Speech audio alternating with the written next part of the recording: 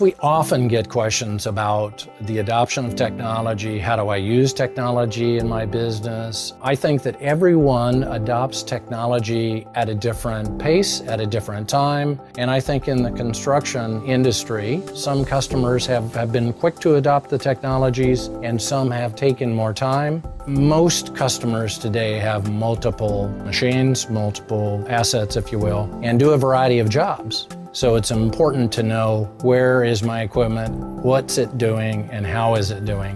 And that really fuels a lot of the things our dealers do and a lot of the things we're trying to do at Caterpillar to create value for customers.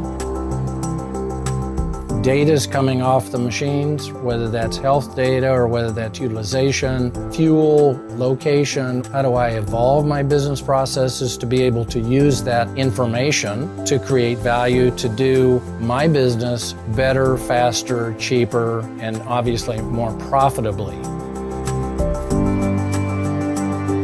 If you're wanting to get connected, if you're a contractor and you're wanting to get connected, I think job one would be, do I have Product Link on my equipment? Even a small contractor, even a contractor who wants to do it myself, we have scalable solutions for them. We have an application that is called VisionLink that the contractor can go in and see their assets, visualize what's going on, and also we have reporting available for customers. So not unlike your health, it might say, okay, my blood pressure is this versus an average of this. In this case, it's my idle time is this versus an average of this. My fuel burn is this, my start stops, etc., etc. So we really provide a wide range of solutions for customers, whether they're advanced or whether they're just getting started in managing their equipment.